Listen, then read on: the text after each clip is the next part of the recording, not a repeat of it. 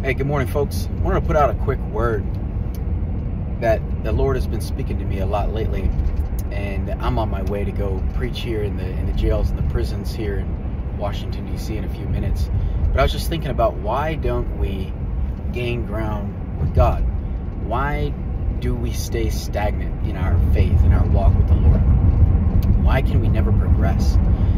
And I keep running into people that are continually backslidden or unrepentant, or continue to fall into the same old traps of sin again and again and again.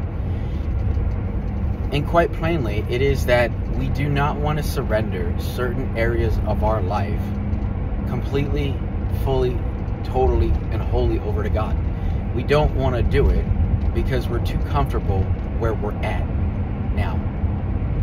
We don't know what's on the other side, so we don't fully trust God, thinking and knowing that He can make our life a million times better than it already is, for His glory and for eternity's sake, and for the salvation of other souls. And see, that's what it's really all about, is when we get our eyes off of ourselves and our own problems, then we get our eyes on Christ and others, and self gets taken out of the picture. And just as John the Baptist said, He must increase, we must decrease. And so that's a thought for today, is, are you gaining ground with God? Are you becoming more like Christ every day? Are you leading people to Christ? Are people asking you about Christ? Are people telling you that you look different? Is your life changed? Oftentimes I say, if your life has not been changed by the gospel or by Jesus, then it's likely not been saved by Him either. And so we need to take a serious evaluation and stock in our life if we're to change the world. Because Christians are supposed to change the world. We're not supposed to be world adherers. We're supposed to be world changers. We're not supposed to do the same things that the world does, but we're supposed to change it. We're supposed to change the people. We're supposed to change the culture. We literally don't do the changing in another person's life, but through us witnessing, planting the seed of the gospel in good soil, God comes in with the Holy Spirit of Christ, and God and the Holy Spirit together combined, 3 in 1, and changes that individual's soul over time through a process known as sanctification. And that is where that person starts to relinquish their control of their life over to God. And sin falls away, and righteousness comes in, and blessings flow. And it's not just some cliche thing. No, this is real spiritual warfare. Christians have the ability to sin. Lost people don't.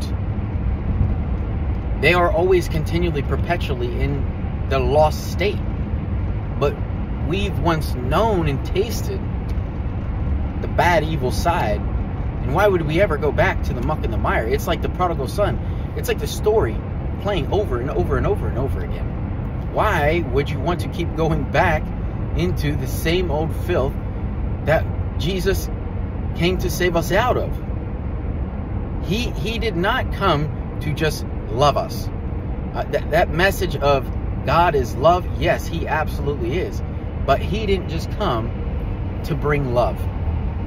Although He did bring love. He came to bring truth as well. He came to bring peace, but He also came to bring judgment and wrath. And that is who God is as a holy, separate being from us. The creator of the universe can make up whatever rules and laws He wants. And so He came to save us from our sin, because He wants to be with us together. And we cannot have fellowship with Him if we have fellowship with darkness, in our sin, in our flesh, in the world, and the devil, the 3 enemies of a Christian.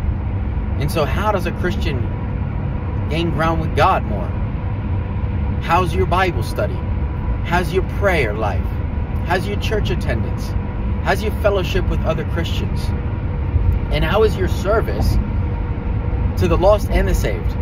Are you discipling saints? And are you seeking to help save souls and then get them sanctified those that are lost. That is the goal of every Christian. The goal of every Christian is not to see how much stuff we can get in this life and this earth. Although God does want us to be blessed with all the promises and blessings that He's given us in His Word. But to get ground as a Christian, we must surrender our lives, our whole lives, every area of our life to Christ. If this nation is going to be saved, with an election impending in just a few days, it's going to be saved by the Lord Jesus and not by any one man or woman.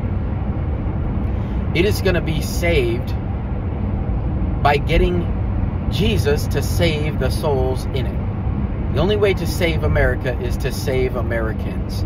That is the only way. The only way to save the world is to get people saved. That's it. We have 100 years, possibly.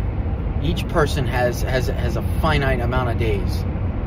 Between 0 and 120 years, typically. From the time you're born. The clock is ticking. And what you do with Jesus today will matter for eternity. It will determine your destiny, both in this earth and in the next.